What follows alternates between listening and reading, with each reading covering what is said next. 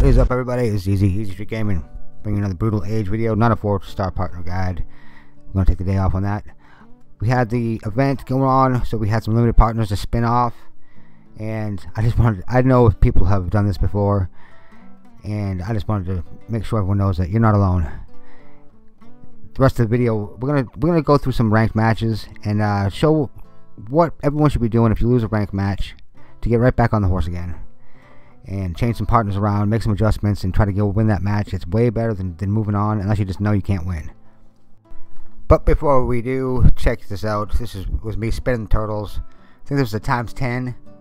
I just knew I was going to lose, and then at the very last second it turns purple. I get all excited, and then it starts exposing what they were, and I get the tusk. Yep, the tusk, which is fine if you don't have one already that you use. That wasn't him, by the way. That was this little... There he is. Not one to complain. I get excited every time I see purple since I started playing this game anyway. So we got a new partner. I got a replay of her. I did not expect her to be a really impactful player, even after I read all of her skills. I read all 9 of them, so none of them really jumped out at me, although I think everyone thought green had a chance because of the action bar. But now that I'm watching her in gameplay, wow, she's really strong. So I'm not going to go through every single part of the partner. It's not really an official guide or anything, but I am going to just break down a few of the attacks that she does, so everyone can get your first peek at her. And in this ranked match, this is going for number 1. This is someone from, I think it's server 160 versus someone from 323 Beast, and her name is IcyDuchess. Spit it out easy. And powerful partner that uses the mark system, and she reduces the action bar. The first skill she has is called Ice Bomb, and it gives these Glacier Marks to the opponent, to whoever she's attacking. And once they get 5 of them, they're frozen. And just keep your eye on every time that someone attacks her and watch what happens. The second skill is called Freezing Wind, and she basically zeroes out their action bar once she attacks and does damage and all that good stuff. The third skill is a passive skill. It's called Frostbite, and Frostbite is every time someone attacks her, they automatically get 2 of these Glacier Marks against them, and once they get 5 built up, then they get frozen. So it's kind of like a date with an ice cube. So here's my challenge. I had to go and deal with my nemesis in this game, which is the double ghost, the double nomad team, and any of those combinations. If there's 2 ghosts, I don't like them. This time it's 2 maxed ghosts and 2 maxed red nomads. Sorry, I got distracted. I thought I was going to be able to do something with the green ghost, have the green ghost go down early, hurt everybody, and then I have some pretty big damage out of Mr. Daggers, and then I have a healer that I just added a bunch of levels to, which is the Blue Ursa, and then of course you have the newer partner, Rockwell, which he's the reviver and the shielder.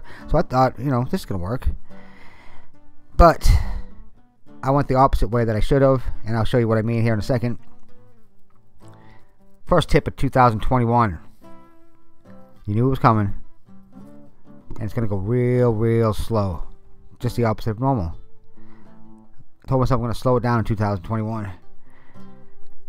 Slow it down. Pay attention to everyone. Alright, so if you lose a close match and you feel like you had a chance in it but you just didn't quite get it, make sure you change your partners around and keep on attacking them. It's a much better strategy than to move on, because especially if you're a newer player, you don't really know what went wrong. You don't know why you lost. Sometimes it takes 2 or 3 losses in a row to realize, oh, that's what I did wrong.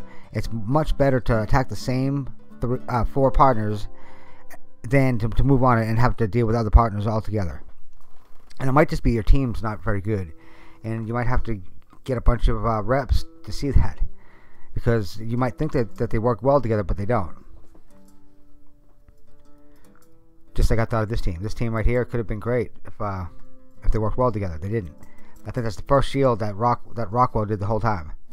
And then he made the green ghost immortal as he revived him.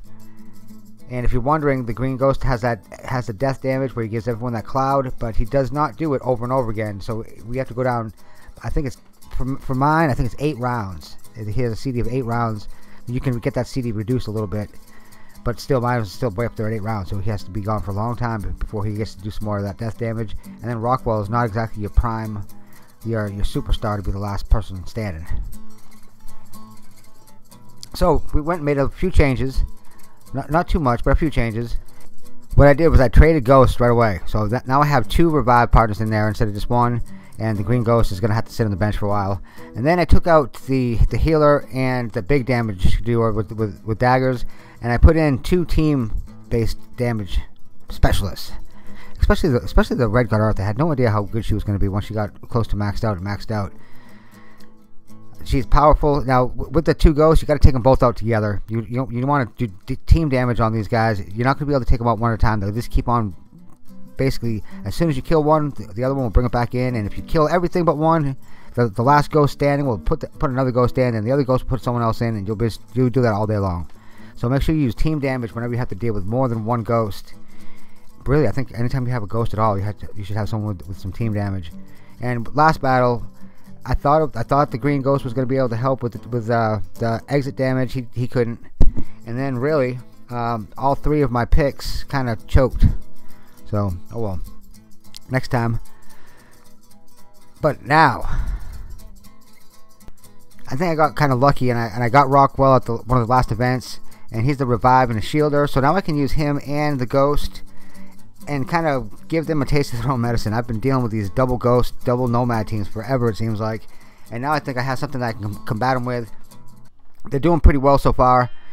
And really what it is that they just have to keep everyone going and let the Red God of Earth get her rounds in.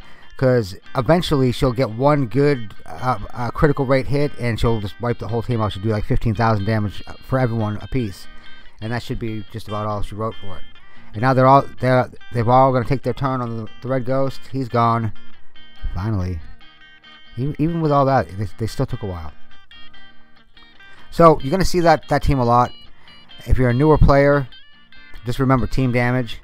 That's the best way to beat them. If you're a more experienced player, I'm sure you've already started to work on your second Ghost or tried to take a swing at the Rockwell. So I hope you enjoyed the video. Something a little different. I want to try to switch it up every once in a while. So I will see everyone in the next video. Till next time, it's been easy. Take care.